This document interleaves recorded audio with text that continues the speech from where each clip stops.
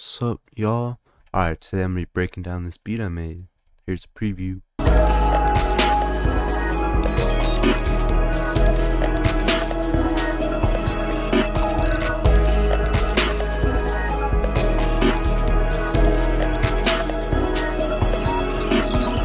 Okay, so for this specific beat, I had kind of a catastrophe.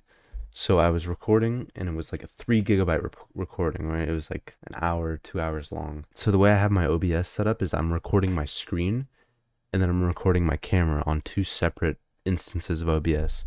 So I can like resize my camera and like scale it up and down and move it anywhere. So I have to like route the outputs into different folders so it doesn't like overwrite each other.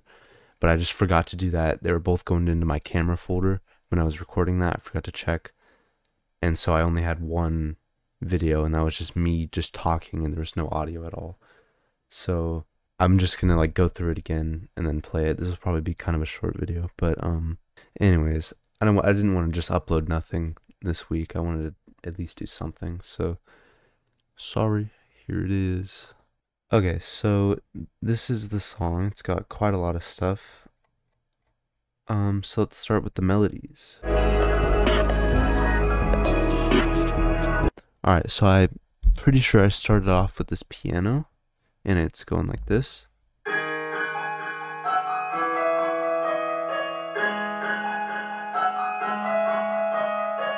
We're in G sharp minor. So I had that piano, and then I think I added this serum.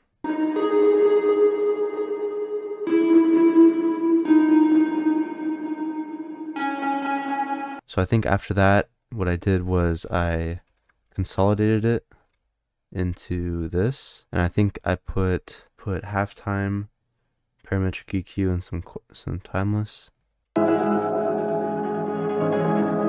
I layered that on top with the piano and stuff. And then right here, I just added some chords from Labs.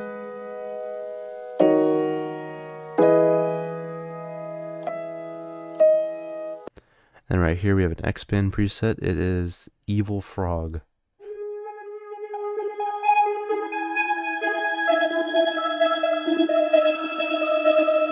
Then we have another X-Band. This one is Reverse Melody. This one wasn't actually in G sharp minor. I think it was in major, so I put some chroma on it, and I just adjusted the key to be in G sharp minor. And then we just have some choir. Synvox. And later on it gets like a little more added, the thirds and fifths and then the sevenths, so we can use it in different parts of the song. Oh, and then I forgot, we also have this, which I think I took out this pattern one and I put on like some crazy like gross beat and like phaser and stuff. I think maybe Portal too.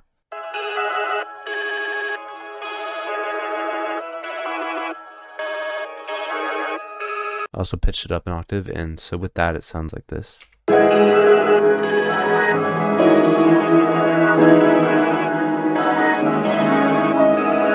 Oh, and then down here actually I recorded myself singing, and since I'm very uncomfortable with my voice at this moment, I have like Auto-Tune Pro, Convolver, low cut, like kind of a boost for the highs, compression, a little bit of low alter boy, and then another low cut just to get rid of any extra frequencies. And so it's like really washed out and it's in the background. I don't know, it's not too much and I feel kind of embarrassed, but I'm taking steps and that's the important part, so like whatever.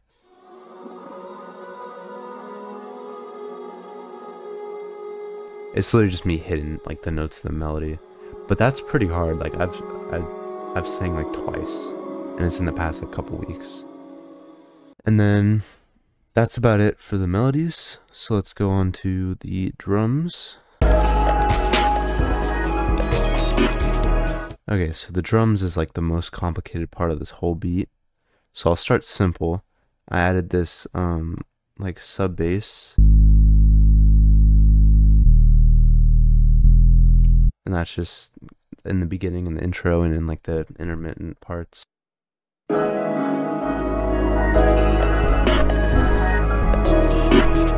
And then I also found this drum loop. was kind of cool. So here's what the full drums sound like, and then I'll go into a little bit more of a deep dive after this.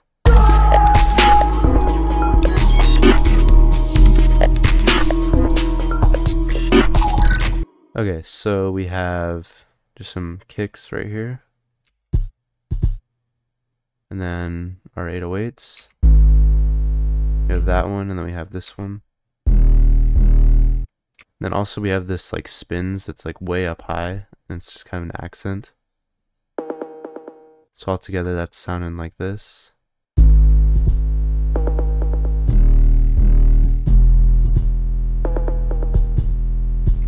And then we just have a bunch of hi-hats here. They all kind of come together. This my favorite one is probably this open hat. I messed around with like the slides and stuff, so it's like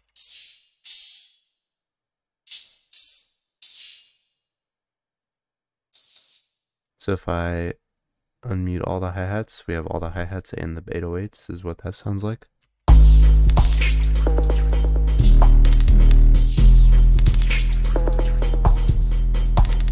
And then we just have like some snares, some claps, and some laser sounds. That's about it for the drums.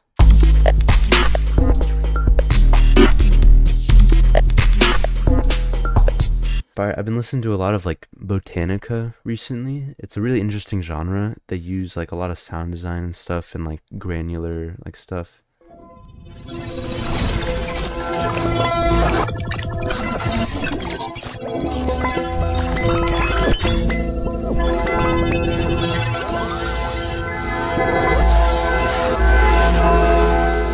It's like kind of like glitchy sounds, and I had this sample pack, so I used some of those sounds from there.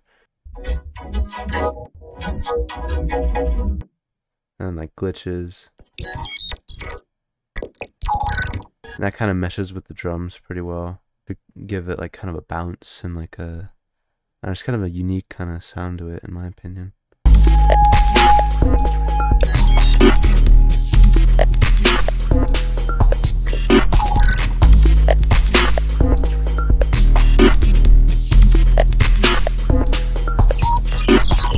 Originally, I think I still have the pattern in here.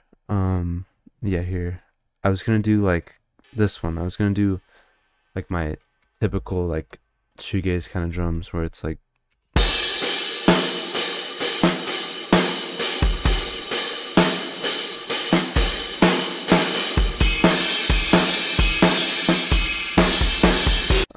but I decided to opt for more of like a reggaeton type of drum vibe where it's like the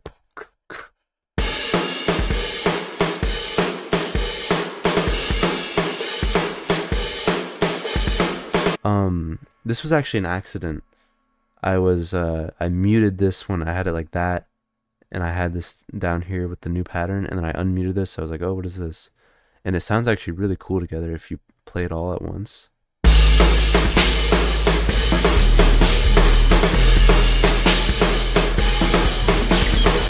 And so that's about it for the drums, honestly. But anyways, that's about it, man. So I spent a lot of time on this one. 4 hours, 56 minutes. Of course, we spent about, let's see, like 20 minutes just recording this. So we can subtract a little bit, but whatever. Yeah, man, that's about it. Here, before you leave real quick, I'd like to show you my art project. I left this in my art teacher's room at school for like a whole year, and I finally got it back. It's my little dude. I like to keep him right over here on the side. Move my camera next to my whiteboard. He kind of just looks at the screen. But yeah, that's about it, man. Here's the full beat. Goodbye.